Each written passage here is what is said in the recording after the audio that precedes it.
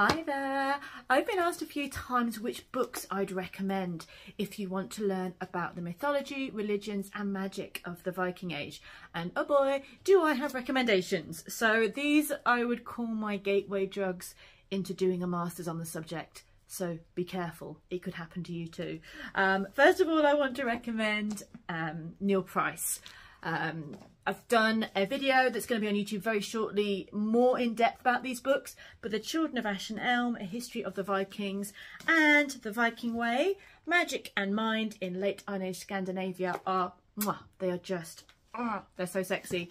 If you find, you know, graves and archaeological magical evidence sexy, which I do.